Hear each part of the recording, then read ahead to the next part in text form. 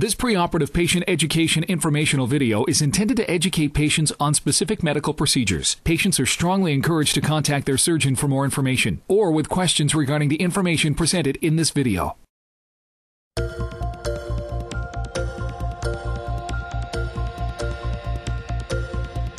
Hello, I am Dr. John Matsumura, a member of the Society for Vascular Surgery. This video will help you understand the carotid stenting procedure.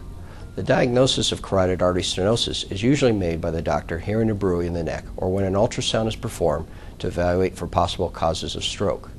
Carotid artery stenosis is a narrowing that affects one of the main arteries of the brain and is responsible for a large number of strokes. Stroke is the third leading cause of death in the United States and the leading cause of disability in adults. The purpose of treatment of carotid artery stenosis is to reduce the risk of future stroke. There are many treatment options for carotid artery stenosis. These are medical management, carotid endarterectomy, and carotid artery stenting. All patients should have medical management, even if they have a carotid operation or stenting. Medical management includes drugs that disable platelets and drugs to reduce inflammation and cholesterol buildup. Blood pressure control and smoking cessation are two important components of medical treatment. Many patients with severe carotid stenosis undergo operative repair with carotid endarterectomy. In this operation, a small incision is performed in the neck and the plaque is removed. Usually the artery is closed with a patch. Carotid artery stenting is an alternative to carotid endarterectomy and is currently approved only for patients at high risk for traditional endarterectomy. Patients who have carotid artery stenting need to have a contraindication to endarterectomy. The contraindication may be due to medical illnesses or anatomic limitations. For example, the patient may have severe heart disease that makes a general anesthetic more hazardous, or may have recurrent narrowing after previous carotid surgery that makes dissection in the neck more hazardous. The procedure of carotid artery stenting is simple for the patient. A catheter is placed in the artery, usually through the artery that feeds the leg, and is tracked through the patient's arterial circulation up into the arteries of the neck. Following confirmation of the severity of the narrowing and also evaluating for suitable anatomy, a carotid artery stenting procedure may be indicated.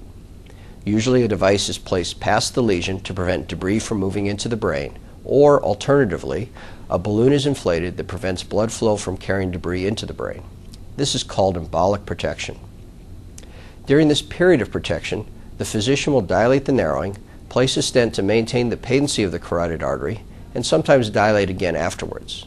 The catheters are then removed from the circulation and pressure or a device used to prevent bleeding from the puncture site in the leg.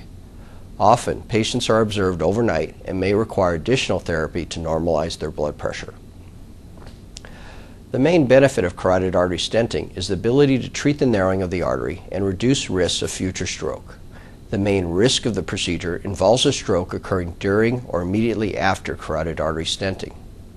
Other complications include puncture site bleeding or injury to the artery that the catheters were placed through and bad reactions to the contrast dye. There is also a risk of heart attack and fatal complications. For patients at high risk for endarterectomy, in the 3-year time frame, risks of stroke are similarly low between carotid stenting and carotid endarterectomy.